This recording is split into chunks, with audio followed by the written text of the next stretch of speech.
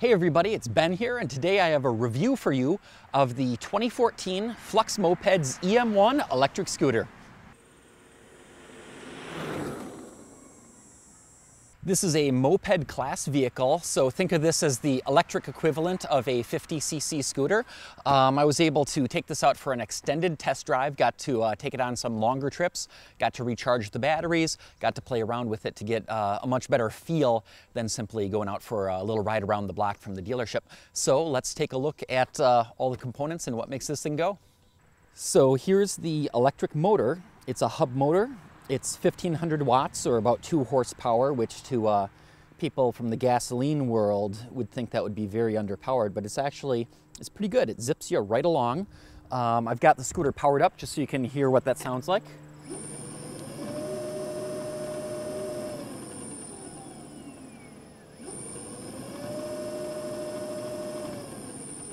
That's it. That's as loud as the thing is, and when you're zipping along, it's that. There's no chain noise. Operation is very, very simple. You've got your typical scooter control, so you got brakes on both sides, twist throttle here, speedometer, and then fuel gauge. Battery state of charge, high, low. Works nice and simple. All you do, twist the key to the on position, and the battery gauge goes up. You know it's on. You wait just a moment for the high pedal disable, and then twist the throttle, and off you go. That's it. On the front, it does have a small storage compartment. It's got a glove box down here. And then, of course, the battery is under the seat. So to get at that, we just turn the key the other way, pop the seat, and down here, this is pretty cool. This scooter comes with a single battery pack, but as an option, you can add a secondary battery pack. And it's removable, and it uses standard connectors. So this is a pretty cool concept. Let's say you live in an apartment or a dorm or someplace you don't have a garage, so where are you going to plug in? Flip that breaker off, pull up on the battery connection, pull this out. That battery weighs a little over 20 pounds. It's hefty, it's not heavy. It's easy enough for one person to lift and carry, and then you can take it inside, you can recharge it in your living room or your kitchen or while you're at work or whatever. And that one battery is still powerful enough to get you 20 or 25 miles. And if you have 2 of the batteries, you double that. Then when you're done charging, you just put it in and then rehook the battery connector here, flip it on, put the seat down, and turn the scooter on. The overall look of the scooter is pretty nice. It's, it's similar to most modern 50cc gas scooters. Steel frame, nice looking plastic body. They're available in a couple different colors now. This is the white. They're also available in red and blue, the blue being the original color, and then also a yellow and a silvery gray as sort of a premium color. Very straightforward. This one does not have the helmet box mounted on the back. That's kind of nice to have for a little bit extra cargo room. Otherwise, you can always wear a backpack. The other thing that I found is on a scooter, you kind of have enough room between your feet. I just took a tote bag. I looped the handles of the tote bag over the glove box and closed that, and that worked great for extra storage as well. Okay, now let's take a look at charging the scooter. Now, charging is part of what I think is a really nice system on this scooter. I'm just charging on my front porch for convenience because I got good light and space here. But normally what you would do is you can charge this battery in your house, in your apartment, in your dorm, at your work. You don't have to find an outdoor electric outlet. You don't have to find a J1772 charging station. This is an external charger. It's 5 amp. All you have to do is take it, plug it into the battery, plug it into the wall,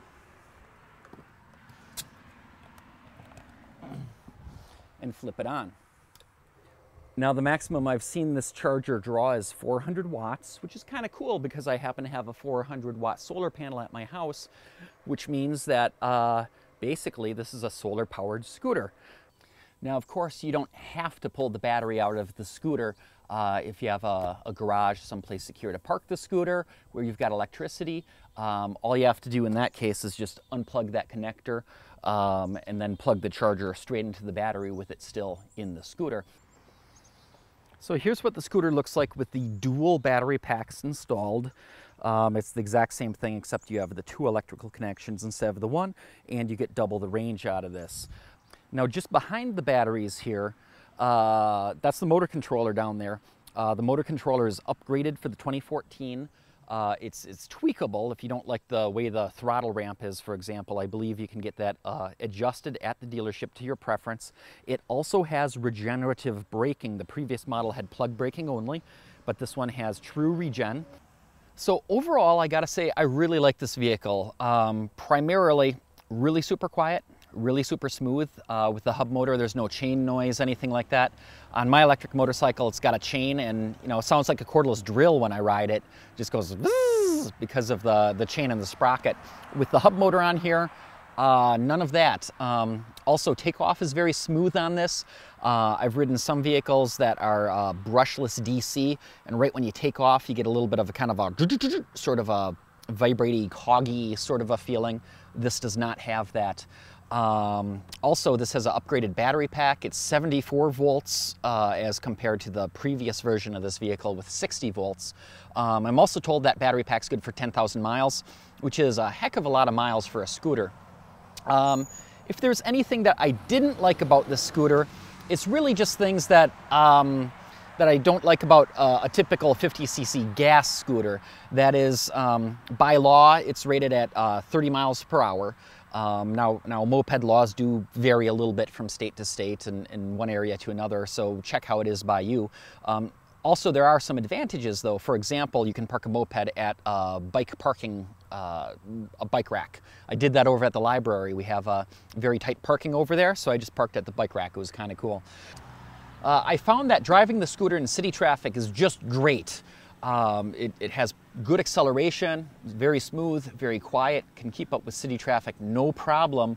Actually, at one point I was behind a motorcycle and it kind of sucked because he was loud and smelly and everything that a nice clean vehicle like this isn't. Also, that guy had to ride his clutch the whole time and everything else. You don't have any of that on a scooter like this. Another thing very likable about this vehicle is the price point. The list on this is $2,400, and they still have the previous model available, which is only $2,000. It took me $2,000 and an entire summer of blood, sweat, and tears to build my own electric motorcycle. So to be able to just run out and buy one for the same price, turnkey, is pretty cool. And then, of course, there's also options. So if you want to be able to accessorize your scooter and customize it and everything like that, you certainly can. So pros on this vehicle: it's very simple, very easy to operate, very clean, very quiet, very smooth acceleration. You don't need a motorcycle license to operate it. The removable battery pack system and external charger means you can literally charge up your scooter anywhere. And because it's electric, if you have access, you can do solar charging or whatever other renewable energy source you want it to be. In terms of cons, there's very few. They're really just the ones associated with this size and shape vehicle. Like any 50cc gas scooter, you're limited by law to that 30-mile-an-hour top speed. Somewhat limited storage. That can be fixed with a milk crate on the back or a backpack, something along those lines. But overall, it's really a great vehicle. I've had a lot of fun getting to take it out. So thanks to Flux Mopeds for letting me borrow this for the weekend and put it through its paces. But really, it's a great vehicle, and if you get a chance, you should go test drive one. Check it out. It's a lot of fun. See you next time.